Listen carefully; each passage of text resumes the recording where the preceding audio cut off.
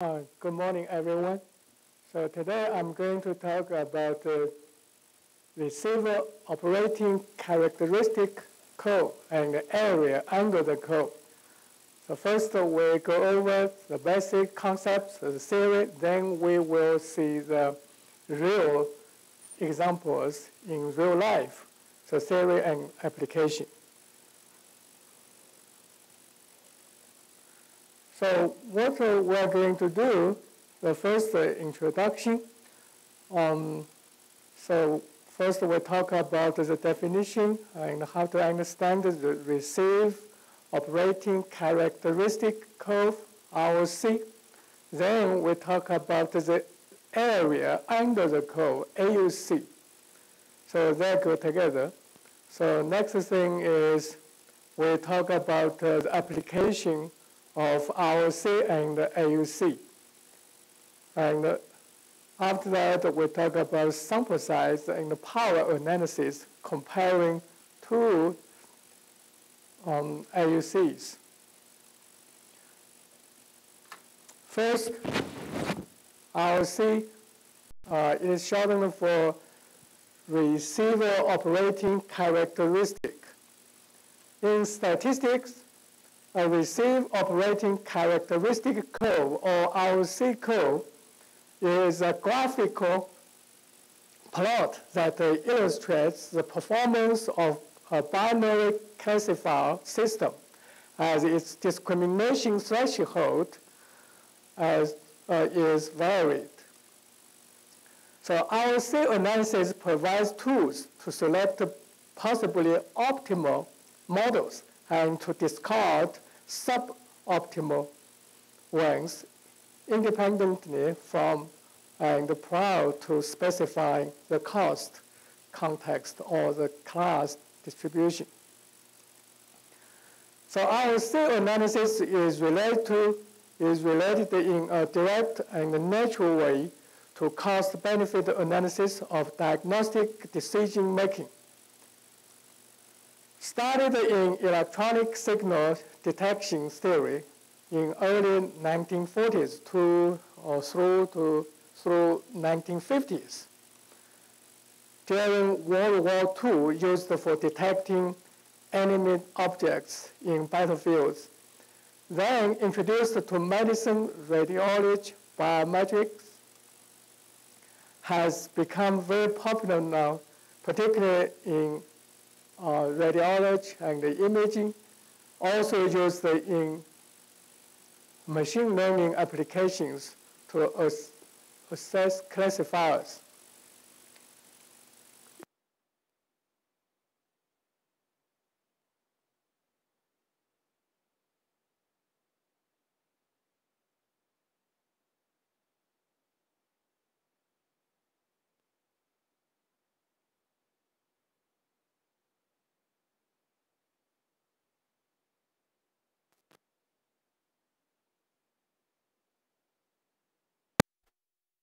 Cutoff points. ROC curve is a plot of sensitivity against one subtract or minus specificity.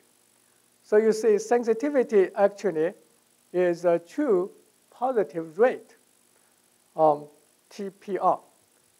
Also, one subtract specificity is also called false positive rate. So we're going to discuss more about the sensitivity and the specificity of it. So for the various possible cutoffs are agreed from 0 to 1. So from here you can see we got the unit square here. So the area for the whole unit square should be 1. So the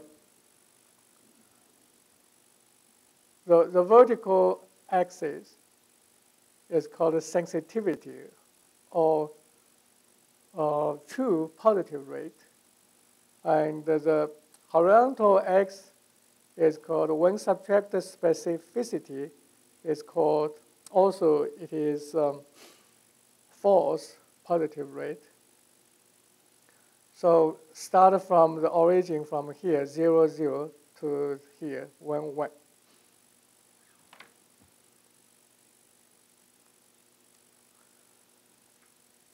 Diagnostic utility of the international HIV dementia scale for HIV-A, HIV-associated, that's a typo, HIV-associated neurocognitive impairment and disorder in South Africa. So this is one simplest case. So this is a simple case. The leading author, the first author is Dr. Gurkin, among others, co-authors, published 2014. So the title is this. So it was done in South Africa.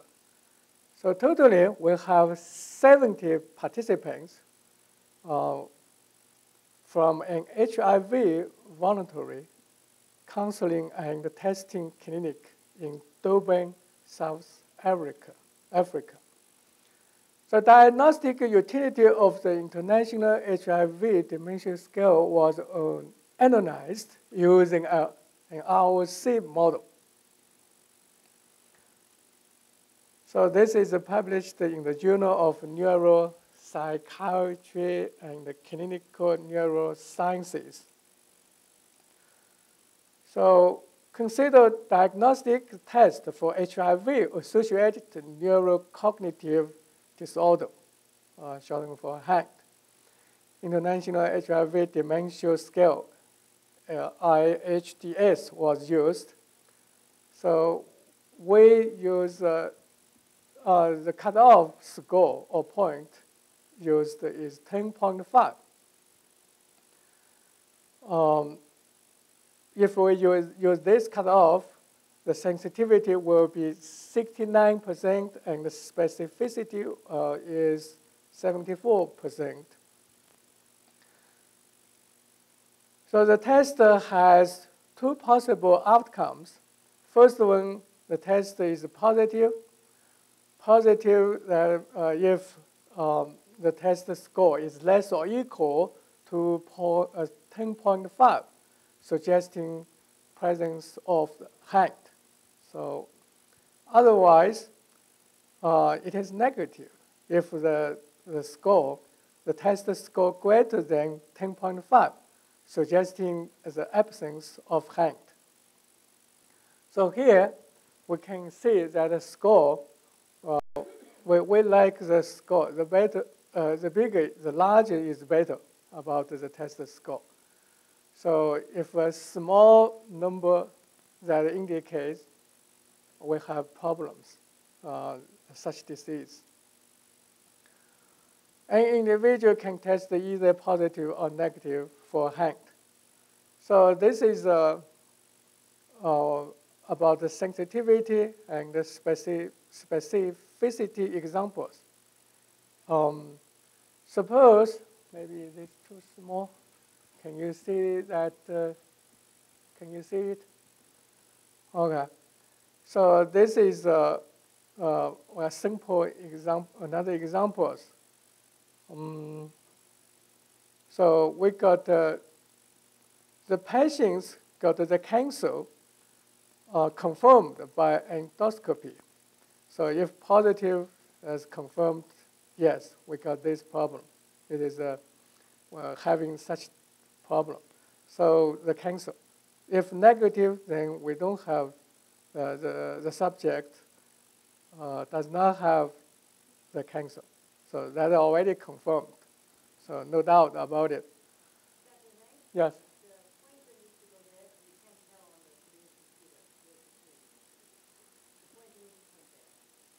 You mean over there? Right, exactly. Okay. So can you see that? Yes. But I can see it. I cannot see it. Oh my, very small. Maybe another one. Let's try this one.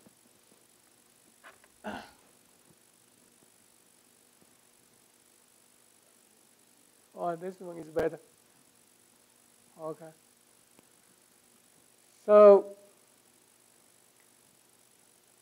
this is a positive, is negative about the cancer that's confirmed by endoscopy. So among all those subjects, no matter positive or negative, we got, this is 203. So among all those subjects, then we do another fecal cord blood test to test again, maybe positive or negative. So giving the patients or the subjects having cancer, we do blood test. It can be positive or negative. So what is the sensitivity here? Sensitivity. So sensitivity is defined as the true positive divided by true positive plus false negative. So here, the true positive is here. So totally we have 2 of them. And so these two, then plus 1. That 1 is false negative. False negative. That means among these columns, the first column, totally we have 3 subjects. They all got having the cancer. But the test, after we have done the blood test, we got 2 positive, 1 negative. So sensitivity is what? Sensitivity is just the proportion or probability of the testing result is positive among all the subjects having the disease or having the cancer here. So the probability of positive test giving positive. So positive, positive. Okay? So this is sensitivity. So about 67%, this is sensitivity. So now look at the specificity. Specificity, it is defined as the true negative divided by false positive plus true negative.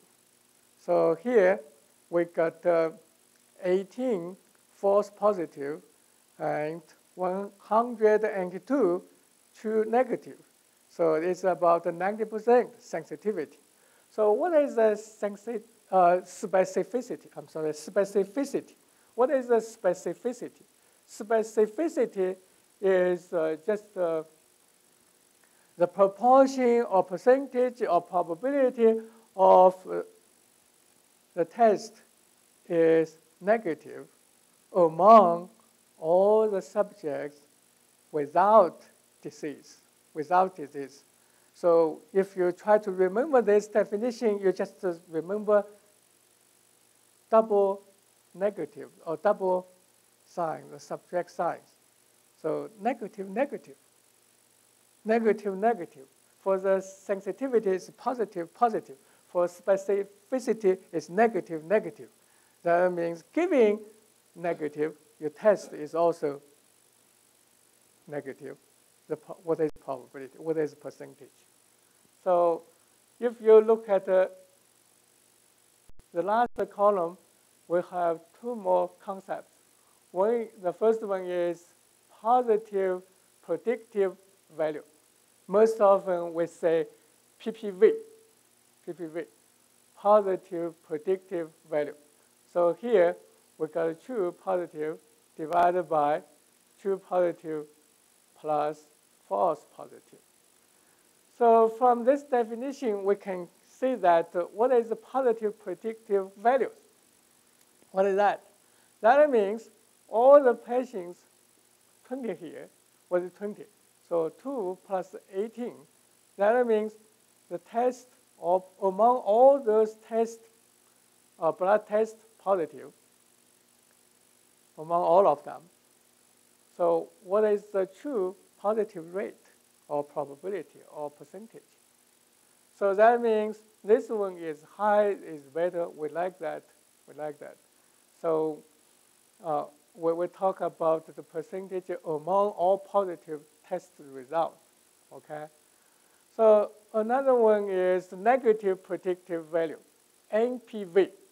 NPV is, we work on what? We work on the totally 1 plus 182, 183 subjects, totally the blood test result as negative among all of these.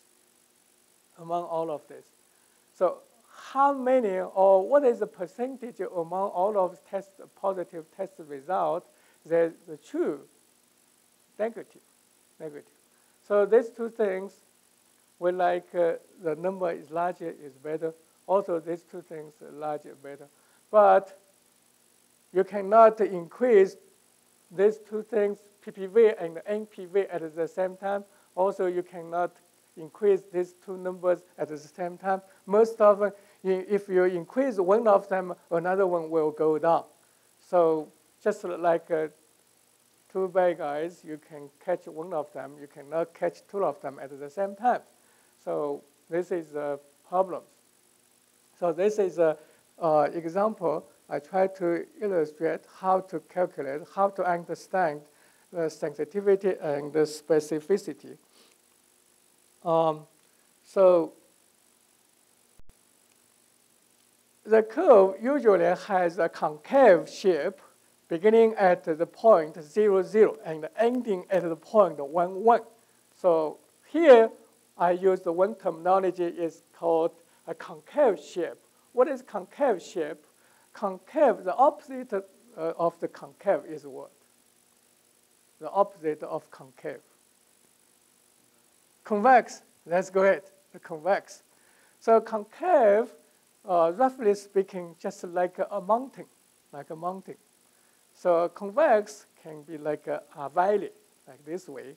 So if you are confused, you cannot tell which one is concave, which one is convex, you just remember that the convex can hold water, but the concave can never hold water. Then by this way, you can distinguish, you can remember the difference. So the area under the curve is shortened for AUC. So AUC got some different name. Another name is called concordance index, C. So in the software SAS output, you can see the output statistic of the C statistic.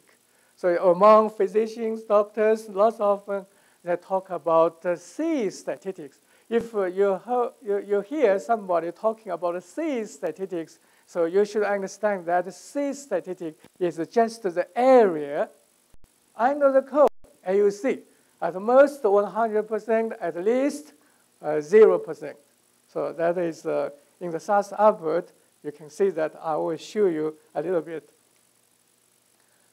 So the area under the closest C is to 1, the better the predictive capabilities of the fitted model. So we like the larger the better. So 1 is the best one. We cannot reach that in real life. The concordance index, or AUC, has a useful interpretation in terms of concordant pairs or predicting power. So this is a ROC curve and the area under the curve. So from here, yeah. So this is vertically. It's called a true positive rate. True positive rate is also called. I said that a moment ago. True positive rate is also called, sensitivity. So this horizontally, we have false positive rate. It is also called one subject specificity. Okay. So from here, we can see we have two curves and one straight line diagonal. So we should be able to tell which one is the best one. So as I said, the area under the curve, the larger is better. So at most 1, at least 0. So you can see from here, which one is the best one? So this one, on the top, this one is the best one. That is excellent. So you can calculate the area under this curve. So maybe like 70 or 80%. So from this graph, you can see when you calculate the AUC, you should include this area also. This is the 0.5. This is the 0.5. So you should include this part.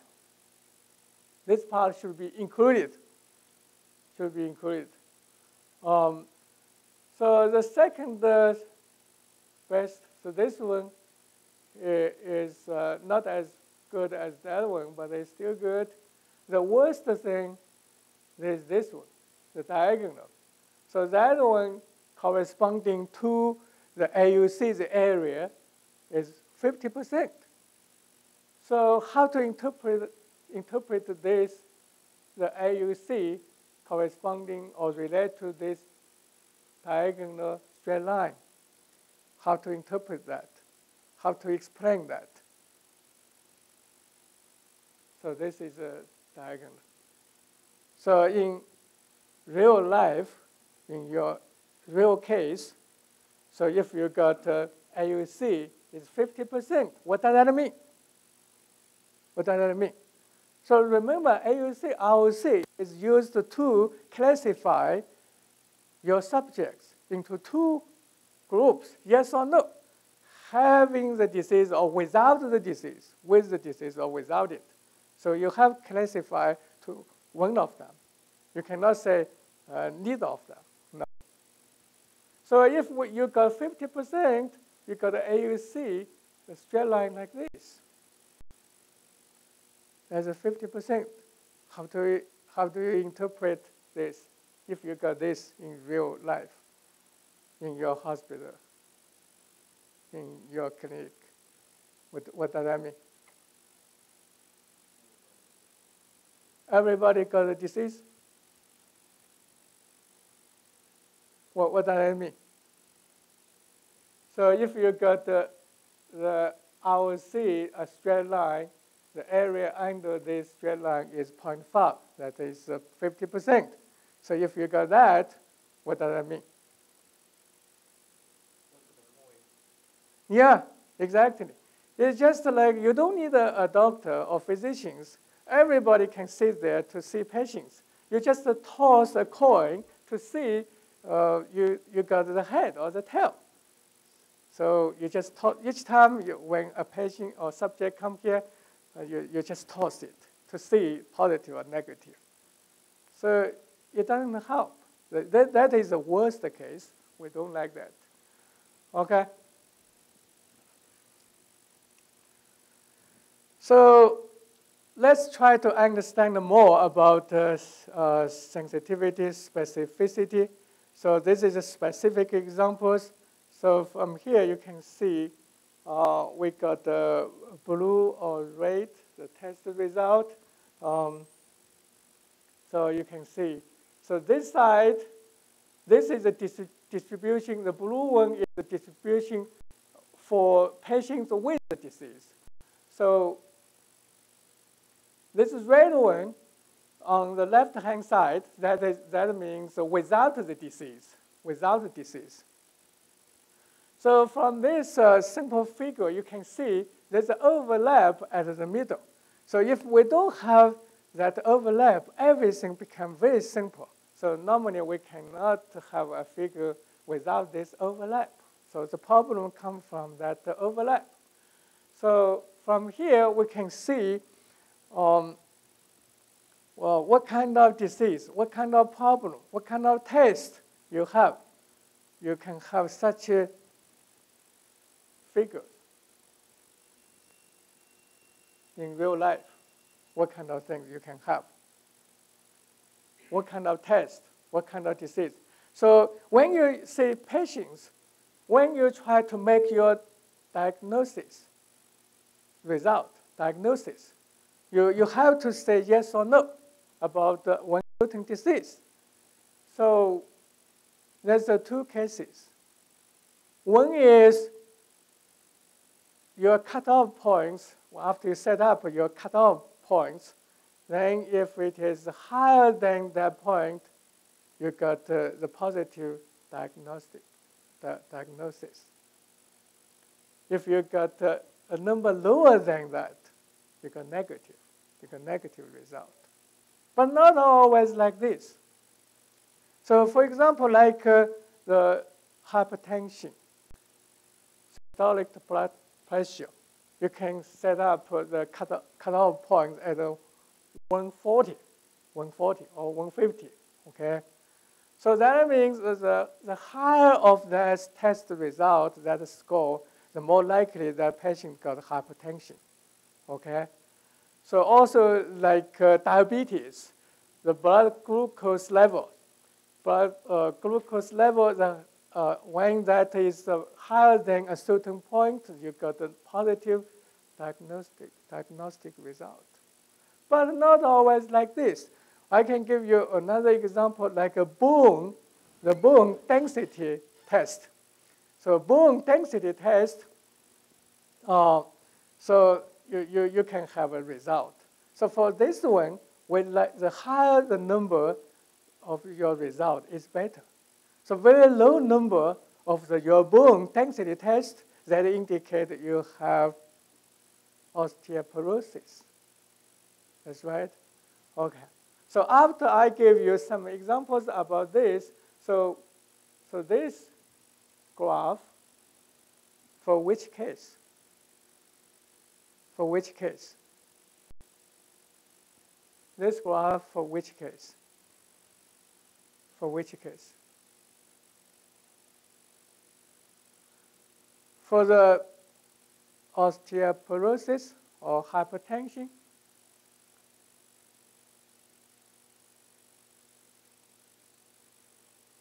Or the diabetes? This one for which one? So remember, on your right-hand side, that means the patient with the disease. On your left-hand side, the patient without the disease. That's right? So then this is for which one? Which case? Hypertension or diabetes. Okay, that's good. So this one, yeah, we got so this side, which we put set up the cutoff points here for the hypertension or the diabetes diagnosis. We set up the cutoff this. So everybody, the test result past this line, that indicates positive. Below this, it is negative without such disease, without hypertension, okay? So then this is the true positives on your right-hand side. This is the true positives. So you can see this area, okay? So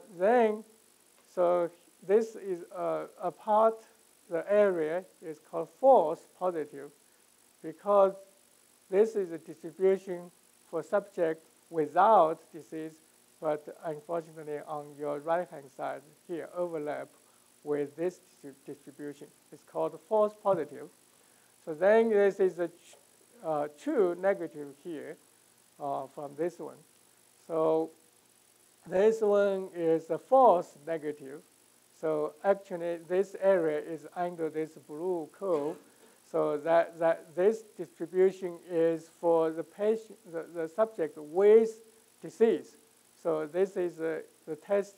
If you use the cutoff points here, the test result for below this line, that means test result will be negative. Then it's false negative. Actually, it should be positive.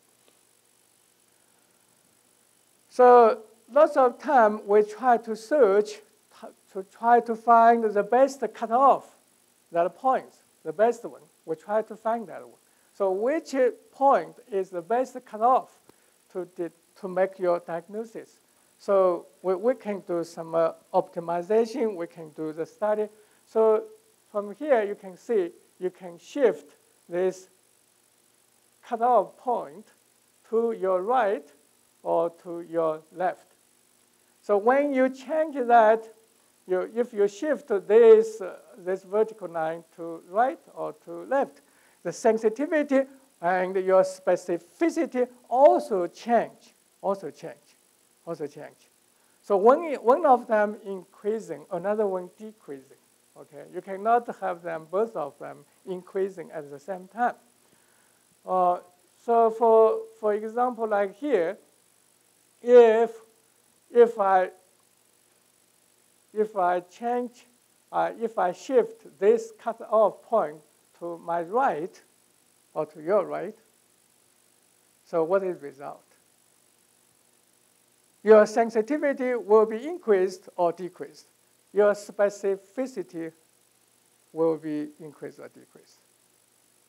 If you move this to here, to here, to here, to here, shift to your right, what is the result?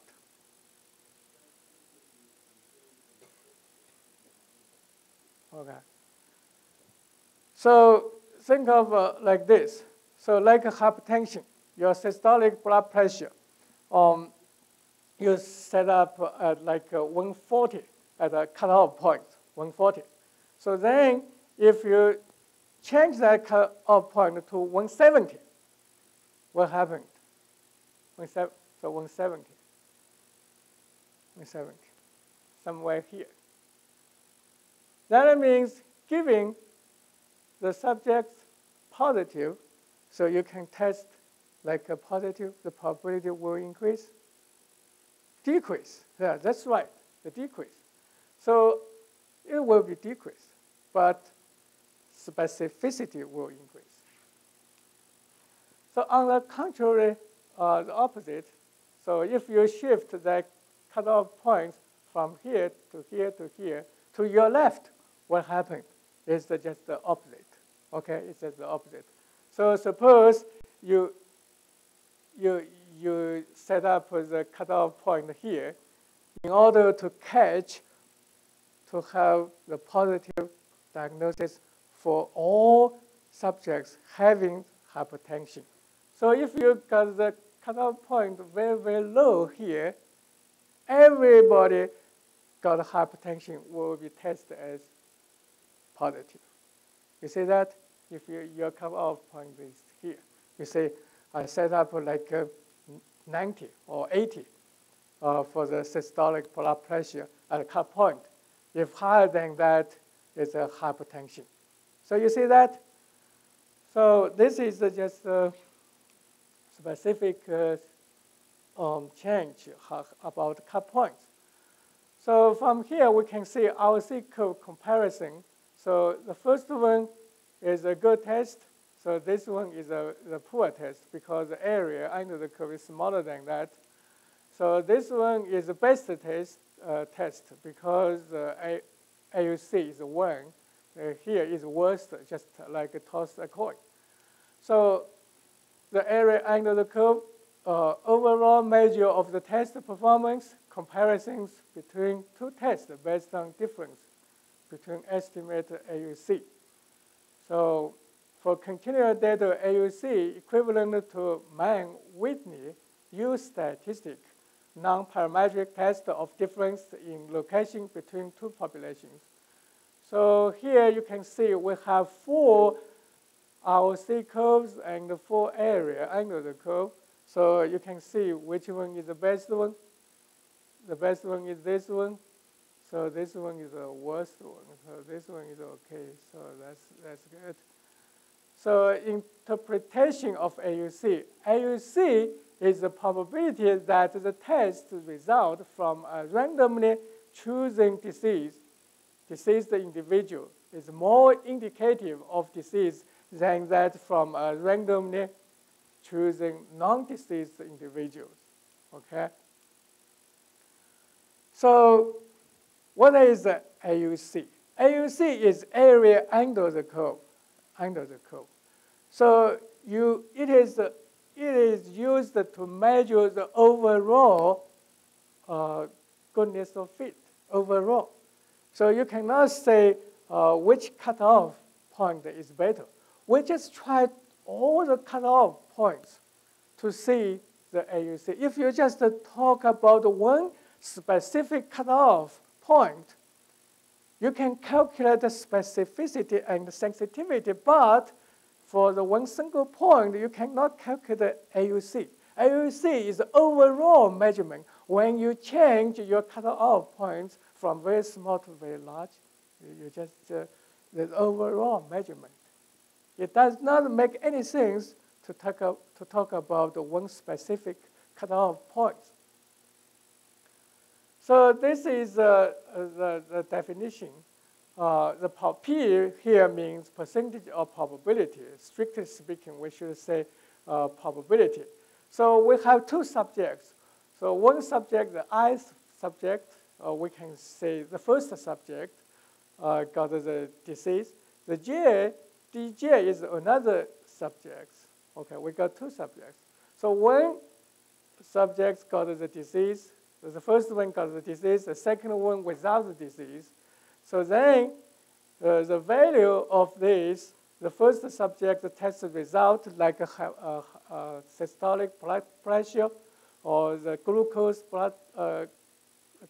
level. So this one, the guy having the disease, the value test is big or equal than the guy without the disease, the score, the probability of that result can be used to measure as your test overall result. This is AUC. This is the probability definition.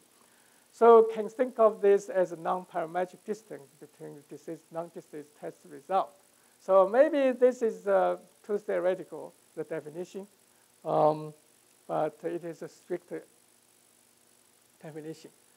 So let's come back and revisit that examples about the cancer and the blood test. The patients with the cancer, the blood test result. So this is the first example. So from here, you can see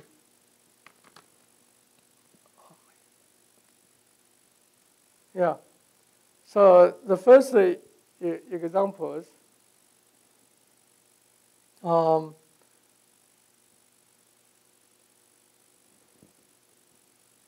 yeah.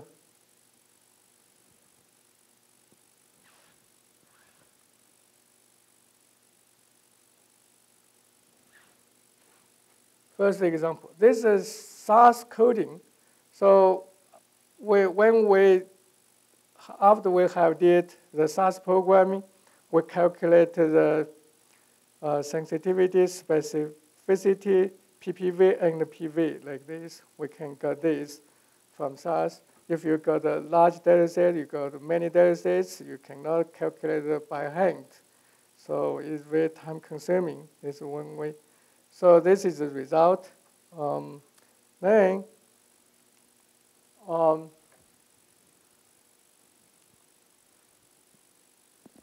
Okay, this is example one.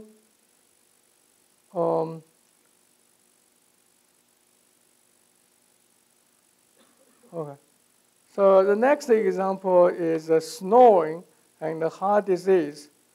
So the snoring can be measured as numbers, as the ordinal numbers. So never snoring is coded as 0, then is occasionally as 1 or 2, then increasing order, coded like this. Then the result should be like with heart disease or without it. So this example is based on a survey about 2,500 subjects to investigate snoring as a possible risk factors for heart disease. Okay, so for this one, we can have the result from here. So example 2 here. So if you look at the SAS, yeah, the output you can see the C statistics is about 70%. So if you see the C that means the AUC, the area under the curve. So it's not too bad. It's about 71%. This is example example 2. Okay. So now let's continue to see this. So next example is about osteoporosis, osteopenia, and the normal bone density. So we got the T-score. If the T-score is negative 2.5 or lower, we got it will be diagnosed as osteoporosis, and otherwise maybe osteopenia. And if the score at negative, the T-score is -1 or high, it will be classified as normal. So this is 30 examples. So these examples, which we try to use this example to illustrate how to compare a new test equipment or test method. So traditionally, we use 5 sites of the bone density to make the diagnosis. Any subjects got osteoporosis or not, okay? So traditionally, we have 5 sites: the hip, right or left, neck, right or left, PA. So totally, we have 5 sites. If we have 5 sides, maybe you say, well, which side we should go with? Which side we should use? So we use minimum of these 5. So if you use the traditional 5 sides, most often it's good, but the cost is high. Also for the people got the disabilities, or some people got the obesity very big, like 500 pounds. So you cannot use that equipment. The guy cannot lie on that bed to do the test. So this is a problem. Disability, or some people in the wheelchair, you cannot do that 5-side test. This is a problem. Later on, Dr. Hamdi invented some other way. We instead of measure the traditional 5 sides, we measure the radius area here. You just put your hand on the table, then everything can be done. Very simple. The cost will be reduced 75%, and the result is still good. So everybody can be done. So, but the problem is, if you recommend this, you have to have randomized trial, randomizations. You have to present your strong study result to show that. How to do that? We use AUC to compare that. So the AUC. Suppose the traditional is the gold standard. Now we got a new method. The new method, we just try to do that at the distal radius, the distal 1/3, then middle, then outro. So we try to see which one to see this one is better or not. We just use the ROC, AUC modeling, the method to compare that. Then we try to compare that to see the new, which side is the best one. So we should answer this question. The question is the new method at least equivalent or better comparing with the traditional one. We have to answer that. How? We just compare AUC, okay? So we have 4 places to measure that, okay? So 4 places, 4 of them. So we have to answer which one is the best. Now the best one is better or the same thing comparing with the traditional one. we use AUC to combine. So actually, we have 4 AUCs here. 4 AUCs here. Okay? So this is another example. So next one is about comparing two AUCs. The researchers studied 6 varieties of the wheat for their resistance to infestation by the Haitian fly. So Y is the number of damaged plants. N is the total number of plants. So there are 4 blocks and 16 varieties comparing 2 AUCs. One is using block 1 and block 2. So another one, we use block 3 and block 4. So this is another example to compare 2 AUCs. So this time comparing 2 AUCs. So last one, we compare 4 AUCs. So this is some formula. So number 5, just the extension. The example 5 is just the extension of the number 4, example 4. So here we compare 3 or more AUCs. So we have 3 or more. So suppose instead of 4 blocks, we have 6 blocks. So block 1, 2, we got 1 AUC. Block 2 and block 3 and 4 and 5 and 6, we got 3 AUCs. We try to compare them. Okay. So this is another example. Compare. So last example is about retaining a lost wallet and the contents if found. So we have 4 predictives. So the dependent variable is yes or no, retain or not. 4 predictors, gender, male or female, which gender is more likely to retain, whether in the business school or not, parental punishment at various ages, parental explanation for punishment. So we have 3 models. So this one is a full model, the largest models. So then we got the second one, we just try to skip, to delete this one, the gender, okay? So last one is smallest, reduced model. So we just use 2 predictors. So among those 3 models, each model got an AUC. We try to see the 3 AUCs, they're different or not. We have to answer these questions. They're different or not. Okay?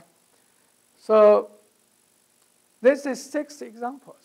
So my question is, if I let you to classify these 6, there's some examples, how do you classify? They got some different.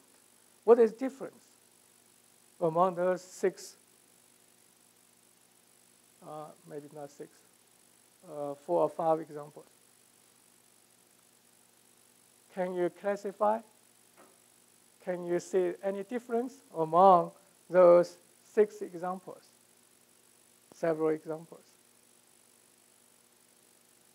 Can you classify?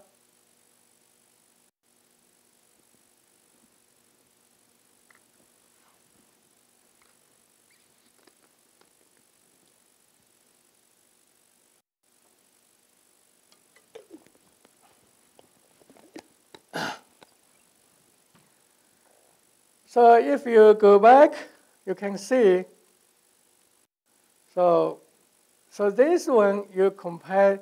So first of all, you can see, you can compare 2 AUCs. Or some other examples, you compare 2, not 2, 3 or more AUCs. So this is one difference. So it is, technically speaking, it's quite different. If you just compare 2 AUCs, or you compare 3 or more, they're different. So another way you can see the difference, can you see difference? So suppose you try to compare the 4 areas measured here. So each of them got 1 AUC. So if you compare this. Another way is just like the fly. The fly, the block randomized test about the flies, the Haitian fly. So another one, you got 3 AUCs to compare, or 2 AUCs.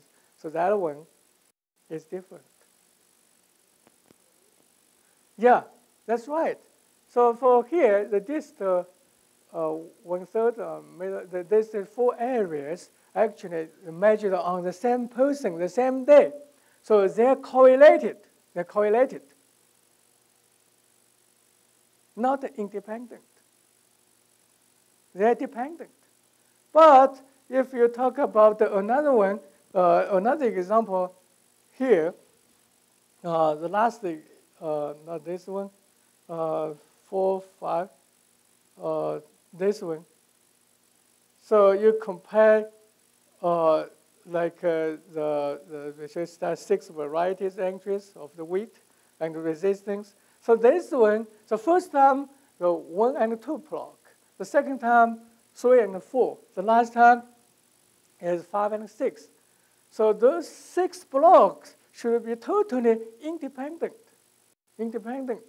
So lots of people, most often, they just try to use it, try to compare, to use SAS software or some other software to compare 2 or 3 or more AUCs. They're blind to the dependence. They should be treated different, dependent or not. That is quite different, okay? So if you got the 2 AUCs, they're independent, we should use this formula to calculate, this formula. AUC1 subtract AUC2, then square that, then divided by standard, the variance of the AUC1 and the variance of AUC2. This is a chi-square distribution. The degrees of freedom is 1. You have to use this. Okay? So if you compare more than 3 independent AUCs, so that one is a problem.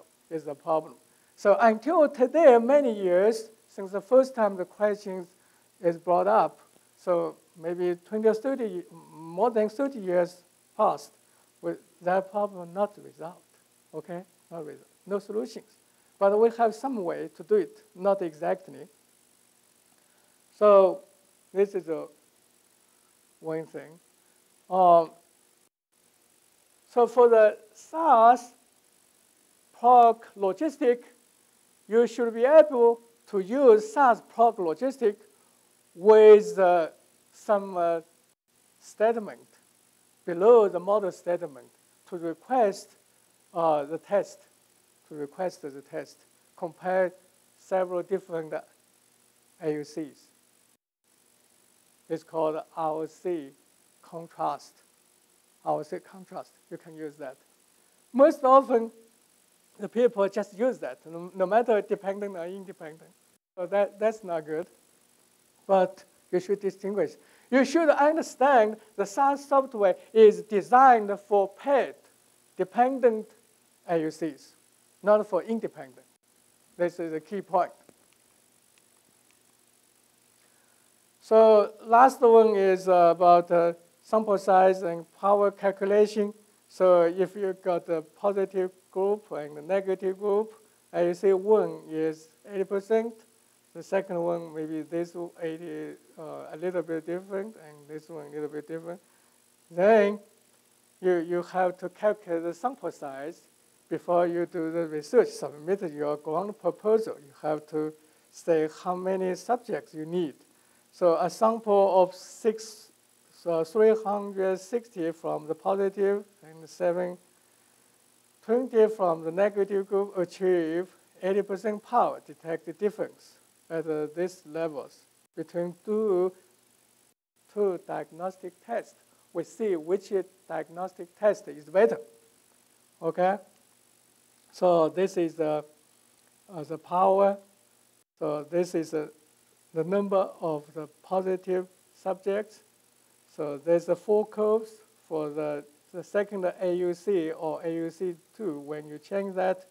So first one is 90%. Okay, so then 82.5%. So when you from this you can see, if the difference is large, so we don't need large numbers. Sample size is smaller to have the same power.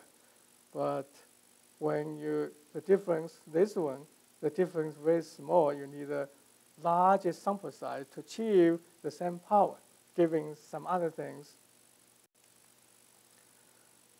Okay, so this is about the main contents. So far, any questions? Any questions? Okay. Yeah.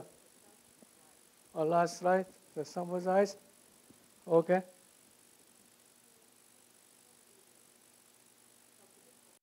This is I use the software pass. The software pass, I did this. So anybody interested can contact me. I can provide the specific steps how to get this. Okay. So this acknowledgement. I would like to thank to Dr. Ronald Hamdi and Andrew Clark.